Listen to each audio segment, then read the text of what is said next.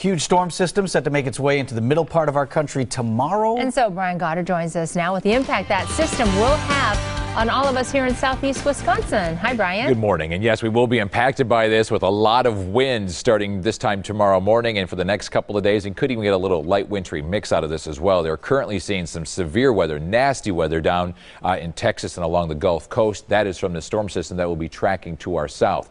Temperatures yesterday, despite the cloud cover, in the mid to upper 30s, day above normal by just a little bit. We're still cloudy.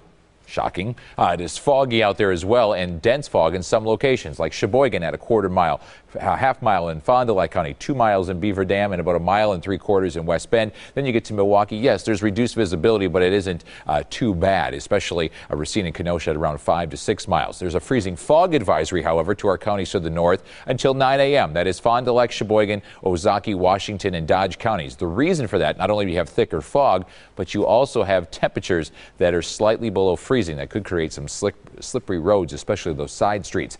Mild and cloudy once again today. Gusty winds return by this time tomorrow morning and throughout the day tomorrow and throughout the day on Thursday. And with that storm system I was just talking about, a light wintry mix here in Milwaukee, and could end up with maybe an inch of snow before it is all said and done by Thursday morning. And looking ahead, a warm Saturday on tap. So the winds are not going to be a factor once again today. They're easterly between 5 and 10.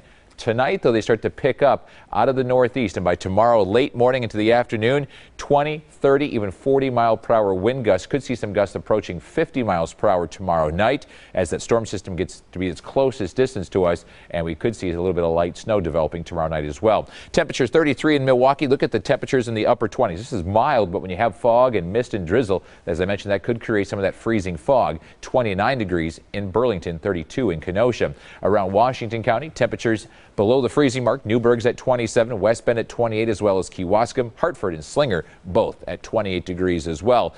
We might see a little bit of sunshine before it sets later this afternoon. Otherwise, cloudy again, mild, a high of 41 degrees, and a light southeast wind. Enjoy the light wind more than anything, because it really starts cranking up tonight and throughout the day tomorrow and Thursday.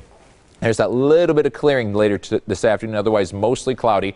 By this time tomorrow morning, northeasterly winds at 15 to 25, and they will get even stronger throughout the day tomorrow and on Thursday as well. You notice a little bit of light snow in the area by tomorrow evening and early Thursday. Could pick up maybe 1 to 2 inches of snow around Racine and Kenosha. Everyone else, just a dusting before it's all said and done. The 7-day forecast, 41 and mostly cloudy today. Windy with that light wintry mix during the daytime hours tomorrow. Our best chance of snow is tomorrow night into early Thursday morning. Then clearing and windy on Thursday at 34 degrees, breezy and 35 on Friday. Saturday right now could be in the mid to upper 40s, but gusty winds, and could see some more accumulating light snow Sunday afternoon into Sunday night. Tatiana. All right.